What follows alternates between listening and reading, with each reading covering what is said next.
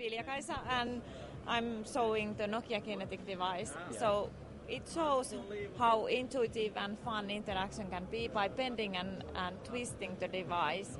So it's our visionary solution of making the interaction fun, and it provides speed and accuracy. Can you show us an example of it? Yes. Okay, so we have at the moment 2 applications here. We have photos and music, and by twisting you can browse through the application list, and then by bending. It looks really easy.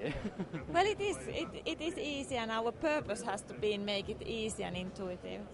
By bending, it opens the application, so now you can browse through your photos, and twisting you can go through the list, you can add speed by twisting a little bit harder. Really, it's amazing. Yes, and now it jumped out. And then by bending again, you can zoom in to the photo. You can also go to the points of interest in the photo, so see the details. And then we have the music application. You can open it. You can go through your songs playing list, and then start to play the song. And by twisting, we can then control the speed. And you are planning to release a retail device with this technology?